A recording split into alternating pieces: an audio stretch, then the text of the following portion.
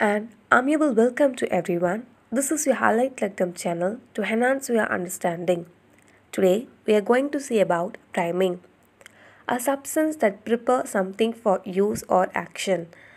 Priming is the process of removing hair from the tubing or the dialyzer by allowing sterile solution to flow through it. Purpose of priming are the purpose of priming is the circuit is to remove hair from the blood line and the dialyzer as well as to remove possible fragments of remaining sterilizing agents or other residuals from the disposable elements such as blood lines and dialyzers that form the extracorporeal circuit before the patient is connected. And the priming things are normal saline, dialyzer, IV set, transducer protector, blood lines that is tubings and 20 ml syringe. Next, step 1. Place the dialyzer on the machine in the vertical position, arterial end down.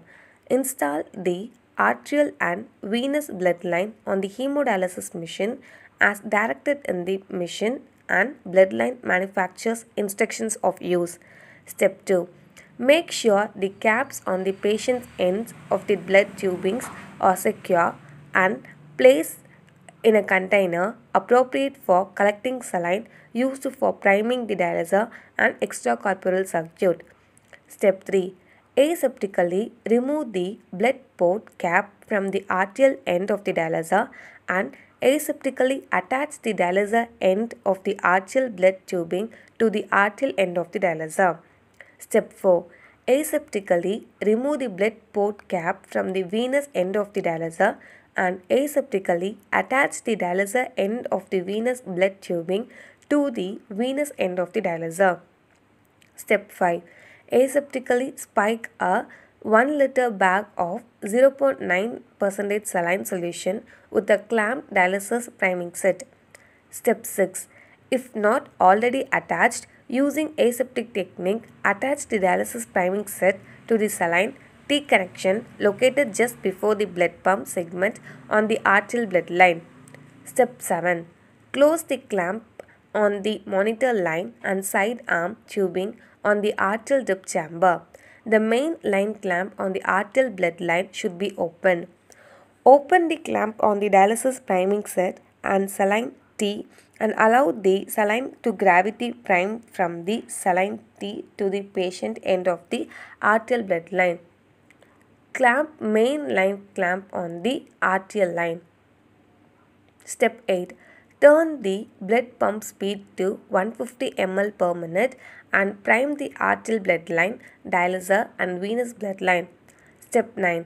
Pinch and release the arterial blood line between the blood pump and the dialyzer intermittently as the dialyzer and extracorporeal circuit are filled.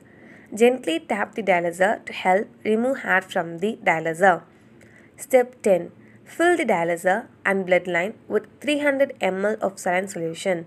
The drip chamber in the blood line should be set to and maintained at 3/4 full.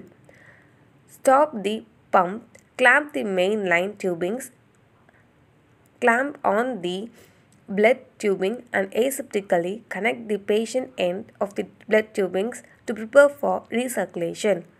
Step 11. Attach the dialysate line to the dialyzer. Invert the dialyzer venous end down to prime the dialysate compartment. When the dialysate compartment is filled, return the dialyzer to arterial end down position. Connect transducer protectors and monitor line to pressure ports. Unclamp monitor line. Step 12. Open the clamp on the main blood line tubing and start the blood pump. Set the pump speed at 300 to 400 ml per minute and dialysate flow to 500 ml per minute. Step 13. Continue to intermittently pinch the blood tubing between the blood pump and the dialyzer to remove any hair that may be left in the dialyzer. Tap the dialyzer lightly to facilitate air removal from the dialyzer. Step 14. Continue to recirculate the extracorporeal circuit until the patient is to begin their dialysis treatment. At that time, the recirculated saline should be aseptically discarded and the system filled with fresh saline prior to making the patient connection. Connection patient following your facility protocol. Importance of proper priming. Priming removes air and sterilant from the blood lines and dialyzer. When the air bubbles enters the venous bloodstream, the patient's pulmonary blood flow can be substantially blocked, causing complications. Similarly, when these small bubbles are introduced into the arterial side, death by blockage of coronary or cerebral arteries may be possible. The signs and symptoms of air embolism in a blood vessels to the lungs causes chest pain and shortness of breath. Thank you.